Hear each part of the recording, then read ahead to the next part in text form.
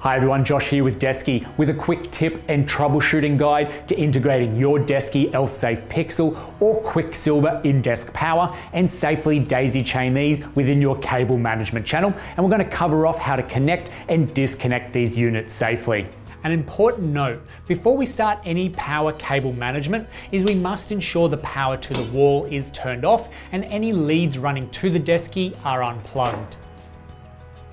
If you're starting out with the cable management already set up, we recommend removing the whole channel from under the Desky, as it will make it much easier to disconnect the power cables we need to in order to add further cabling to the chain. If assembling from scratch, begin with the cable management installed and the disconnected power boards in place.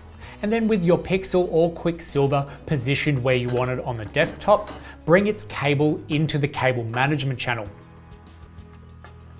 With its dual connection lead, connect this to the left-hand side of the nearest power board.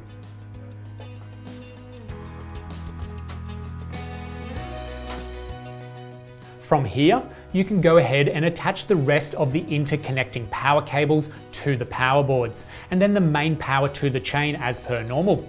Then plug the main power into the wall and be sure to plug in a device to your desk power so to check that all the connections are working fine, and then you're done.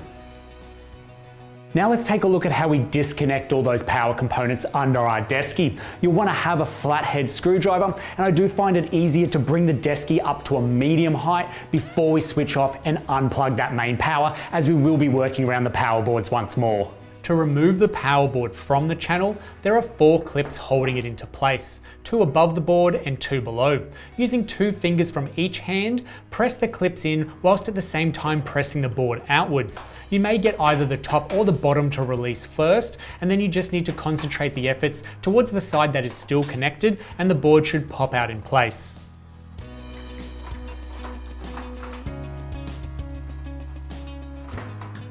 To unattach the power cord from the power board, use the screwdriver blade as a wedge. Starting from the middle of the power cable, press it up and in between the black clip that is holding the cable to the power board. Keeping the blade in place, give the power cord a gentle pull back whilst moving it from side to side, and it should disconnect easily from the board. If you find it doesn't disconnect the first time, try reinserting the blade of the screwdriver again, aiming to get well between the cable and the board, and then a gentle lift of that clip will assist in easing off the cable.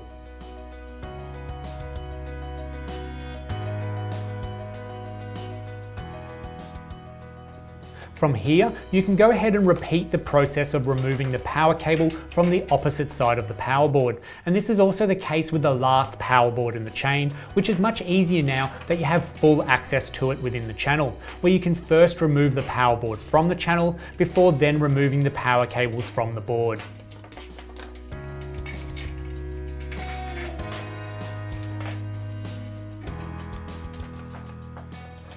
And that's how you can connect or disconnect to reconnect your Elsafe in-desk power accessories to your Desky cable management channel. If you'd like to check out the full range of Desky accessories, head over to desky.com.au. Thanks for watching.